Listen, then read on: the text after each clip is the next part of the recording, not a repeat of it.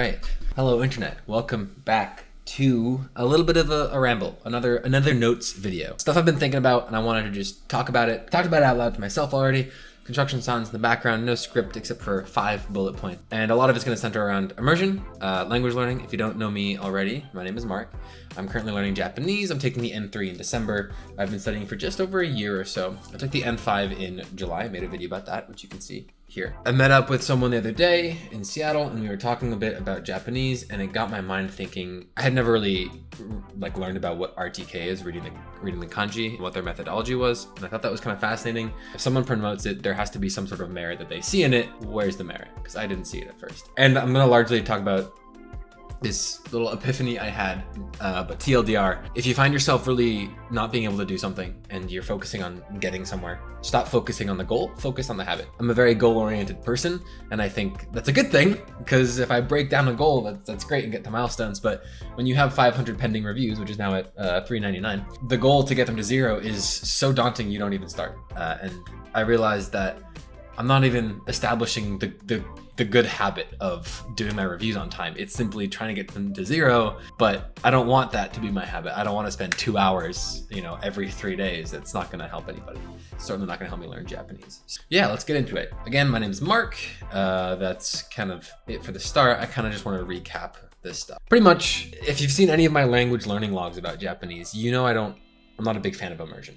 If you don't know what immersion is, it's effectively immerse yourself, surround yourself completely by your target language, the language you want to learn, and you will acquire it eventually, like a child, because that's what children do. Through the classes I've taken, a lot of this kind of stems from my own fascination in grammar and syntax and semantics, but I don't agree with the immersion as a surface level theory. Yeah, you can go to a country and that's gonna be the fastest way to learn a language perhaps, but it's not because you're just surrounded by it, it's because you are forced to use it, and therefore you have to learn it.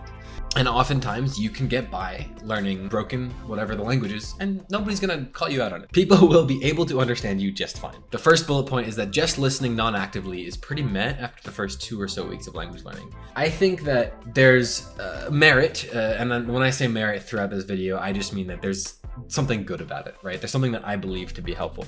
I think there's merit to the claim that listening to your target language just passively is a good thing, but only for the first little bit. Because for a while, the language just sounds like bibble bibble. It just sounds like absolute nonsense. You have no idea how to segment words and sound. And you should get yourself used to that. Great, surround yourself with it. You can't just do that forever. If I'm going on a walk, which I've been doing quite a bit recently, and I'm listening to Japanese NHK news or just Japanese music, and my mind wanders, and I'm thinking about work for that day or an issue going on tomorrow, I'm probably gonna be thinking in English, language and thought, whole other thing. And I'm not gonna be actively listening. And that doesn't, in my opinion, that doesn't do anything. And in my experience, that hasn't helped. There are songs that I still listen to and I think, wow, I just paid attention for this last 20 seconds and I actually got a few words from it. And I actually could, pick those things apart. But I didn't get that by passively listening to it. It was like, oh, I should pay attention. Now, the whole thing with immersion that I don't agree with for the most part is the fact that because kids do it, we should do it too. So much research about language acquisition, first language acquisition as a child. I don't, if you want to leave a comment debating or arguing, please do. I'm always open to perspectives. Just hear me out for a second. I think immersion's really big in the language learning community. My big thing, and bullet number 2, is that if you just try and rely on immersion, it's gonna take a while. Time is not an important thing. You can take a long time with language. It's going to take a long time with language, but you give up your biggest advantage, and that is being an adult. A kid doesn't have the cognitive faculties to, the average kid doesn't have the cognitive faculties to pick apart things. When we can see, some math equation, y equals mx plus b or whatever, we can pick apart what that means, so that when we see a more complicated math equation, we can see the connection between these 2 equations and we can pick them apart. I'm shown some basic integrals and I can then apply it to more complicated integral equations. I don't know why math is my choice here, but language can be similar. Now, again, I did linguistic stuff and I'm fascinated in general, and I'm sure that correlates with my intrigue for language acquisition and language learning. No one wants to do the boring stuff, right? And so I'm fascinated by Boon Pro teaching you the grammar rules and reading up on the passive causative form, the combination of those 2 forms in Japanese, what it means to have a 0 pronoun in a language. Taberu is just the verb to eat, but you can say taberu as in I am eating. As adults, we should spend time looking actively for things. That is why I still do Wanikani, I still do Bunpro. The reading the kanji method, and because I touched upon this in the intro video, I'll just talk about this now, is effectively recognize the meanings of the kanji. Don't worry about the sounds or the way you pronounce. Quick interstitial here. I just want to mention that I don't disagree with the whole visual mnemonic system. I would swear by it myself, as I'll talk about later. I say RTK a little too generally here, but pretty much I just think you should learn the sounds of the kanji, onyomi, kunyomi, all that, as well as how they're pronounced in different vocab words while you learn them. I apologize for my overgeneralization here, which I don't get, because you're learning a language, you're not learning to recognize things arbitrarily. And I got that with kanji pretty early on. I was like, oh shoot, I'm just memorizing symbols and the sounds associated with them. I'm not learning how to use them within context. I can learn any number of words, but if I don't have the context to use them in, again, what's the point? There's that surface level thing of memorizing what it means isn't really all that different from just memorizing a bunch of words arbitrarily, because you can't put them in context. But then when you get that context, which is what Bunpro is for me, the Bunpro grammar points are giving you context, new verb forms. I just finished all the N4 grammar points. I've done like 4 a day. My reviews are at like 145 a day. This is where the whole habit thing came about. So honestly, I have like, but that's not the point of this video. If you learn words in isolation, it's not great help. So you need context. And over time, as I keep seeing suru after different words, like benkyou suru, benkyou is studying, and then you make it into a verb, to study, to be doing studying. And then you can add on to it with teiru. So benkyou shiteiru, however those things change, you get the context of that word and you can adapt that rule to the general scheme of things. In contrast with this screenshot from Refold here, which by the way, I think is a great resource, but just to combat it a little bit, while I totally disagree with understanding a language, speaking is then a piece of cake, we can see at the bottom, it says that, you can't just make language an equation and the result sounds weird if you one-to-one convert it, and it does. And that's why Google Translate, for example, doesn't do one-to-one translation. It translates based on statistical models and different things like that. The example from English to Japanese is a good one, but while there might be no grammar guide in the world that can explain that, these nuances can be explained within the realm of linguistics. You don't need to study linguistics, but tackling grammar and understanding the patterns can help us consciously think about them to bolster what Refold here references as a language instinct. It bolsters that instinct. I don't think it takes away from it. Immersion, this is where immersion, in my opinion, plays in, because as you're watching a TV show, listening to music, listening to a podcast actively, if you watch anime, please watch it actively. Also, anime and manga, I think I've learned is a little dangerous because they use a lot of slang, but I still watch anime, whatever. Pay attention and see if you can hear things. See if you can hear the te form of a verb or words you simply have heard. I'm sure there are so many people out there who just watch, subtitled anime and can probably say a few Japanese expressions because it's been drilled in so many times, but maybe not verb endings. I mean, when I first started thinking about Japanese and I heard watashi wa, I thought the wa was I, the pronoun, but it's watashi. And then as you go into it, if you just go with immersion and, you hear boku, watashi, ore, all different words that mean I pretty much, you can get a good understanding of what situations in which to use those pronouns. Kids pick that up in a different manner. We might just see 3 versions of the word I and stop thinking about it. And that's the thing, we might just stop thinking about it. But if you do a quick Google search, you might learn about honorifics and how ore, boku, and watashi are all different levels of professionalism. You're not gonna go up to, the emperor or whatever and go boku wa. It's just inappropriate. And that's an intrinsic rule that kids learn over time through social norms. And if you go live in Japan, I'm sure you'd pick that up as well. Maybe if someone gives you a nasty look for saying some I that you read in a bunch of manga, only to learn that they only really do that in manga.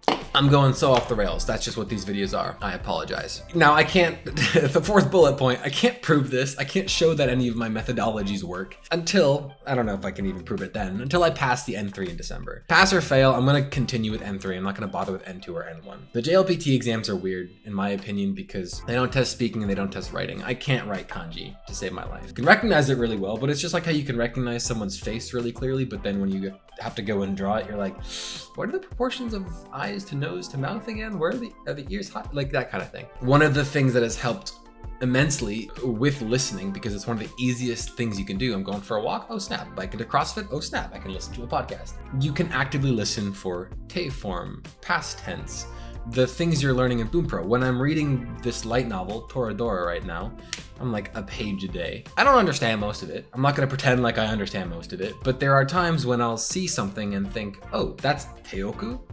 To make in advance, I think. Like I just, I had that Boom Pro review come up earlier. Boom Pro has its flaws. You get the English version of something and you think, ooh, how do you say just? Okay, it's dake. Great, you check off a box. But if you don't read the whole sentence on Boom Pro, then it's just a memorization game. Again, immersion plays in there because you gotta put things into context, right? Kanji, the meaning of kanji are given context by the words that they are used in and the words they make up. And those words are given context by grammar. And the grammar is given context by actually using Japanese. I had this realization 2 or so months ago and I was like, why am I learning Japanese and not living Japanese? I turned my phone to Japanese a while ago. That was just a default thing I did. But why am I not changing all of the media I consume into Japanese? I want to speak Japanese. I might as well enjoy Japanese media. I want to get to a point, and this is largely something I'm going to amp up once the N3 exam is over. Start journaling in Japanese pretty seriously. Start turning more things into Japanese. Getting myself to speak more. Also, another thing I've seen on things like Refold is don't speak. What? Anyway. Coming back to RTK for a second, I've started to give merit to this as I'm going through these hundreds of vocab reviews, because you go through words and you're like, oh shoot, I don't remember this. Next, I don't remember this, next. I had this method and I did a lot of memory stuff in high school, and I've continued those techniques through the day. I read a book about half a year ago called Moonwalking with Einstein that goes over all of this, but things like memory mnemonics. If you have to memorize a shopping list, oh, there's broccoli and ground beef and cheese. Well, you might think about, you walk in the door to your apartment and oh my God, there's a huge tree growing there, but it's a huge broccoli tree. And what's chewing on the broccoli cheese? A gigantic cow. And you look at the cow and oh my God, it's made of cheese. Well, there's your shopping list, broccoli, cow, cheese.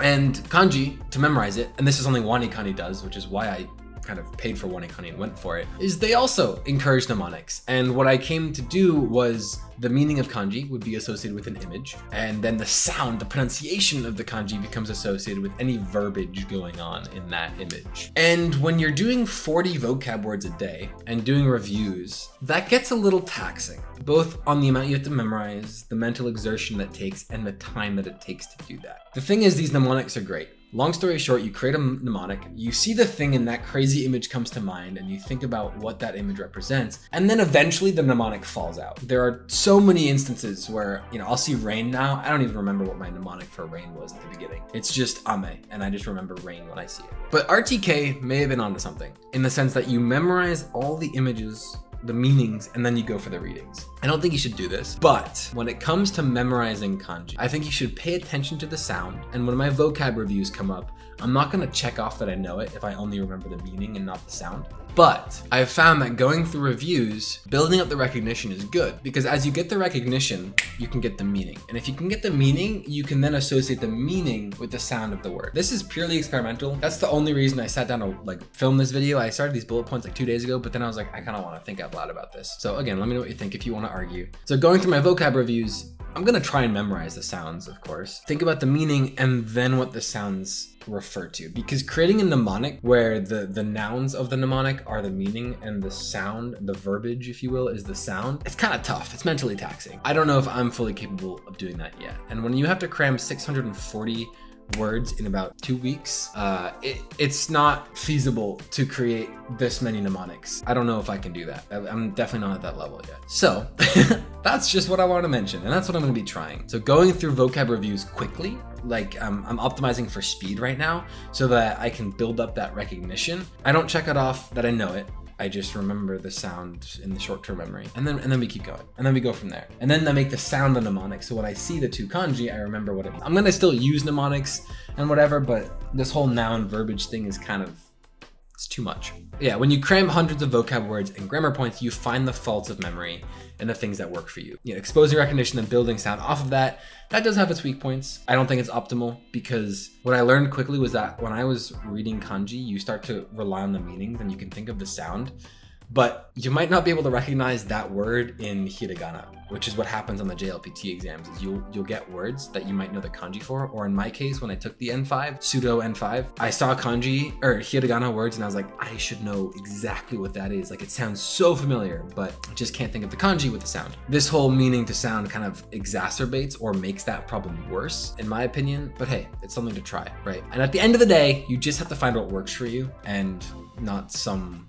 magical method that works for someone else. If there's a method out there that's popular, it's got a lot of good presence behind it. There's something there because someone said, this worked for me. And if it worked for them, there's probably something there that will work for you. And maybe it's just not gonna be the same exact thing. The last thing is just relating to this quote I have up here.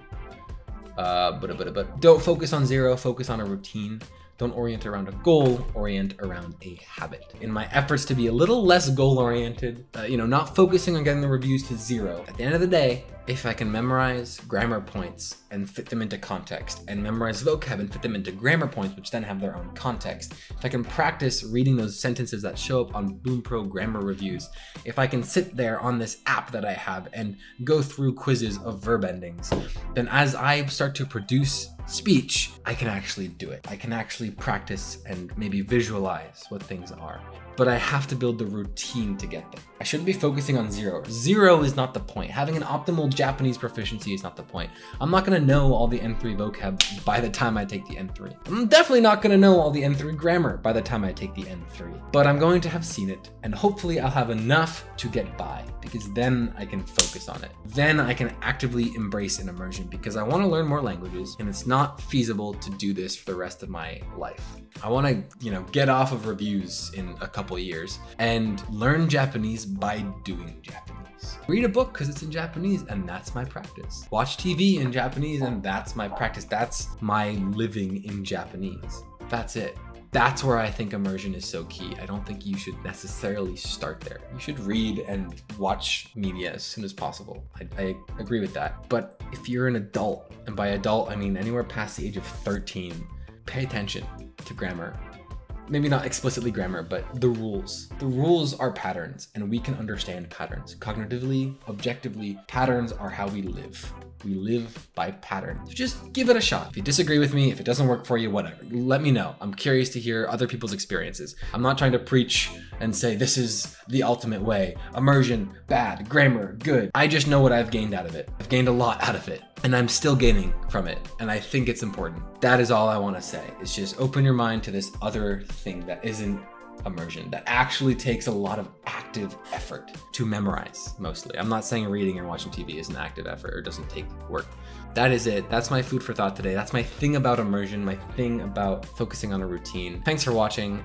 Seattle vlog part 2 should be out by now. So yeah, check out that vlog. I don't know if you're curious more about me. I'll have another notes video out at some point, and I'll probably release another one of these at some point, because when you sprint something, even if I fail N3, I will have gotten very far regardless. When you sprint something and you sprint a distance, you tend to just be like, oh, wow, I came from all the way back there. Leave your thoughts and comments in the comments below. It's weird if I don't end with this, but thanks for watching. Have a good one. And as always, don't forget to stay awesome. I'll see you in the next one.